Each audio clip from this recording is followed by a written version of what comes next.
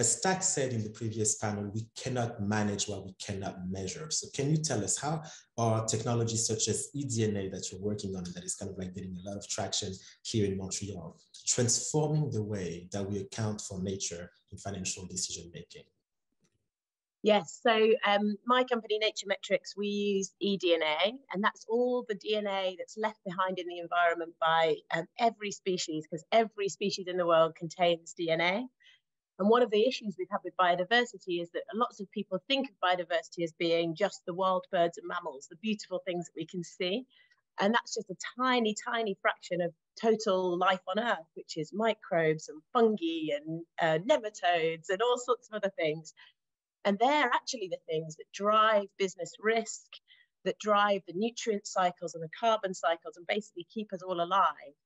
And so we need to be able to measure those things at a site level where companies have a really big impact.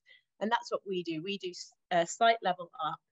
And we believe that by tracking the complexity of nature on a site, and then simplifying up to some simple metrics that can then be passed on to investors or supply chain buyers, we can get a very meaningful simplification of what nature is.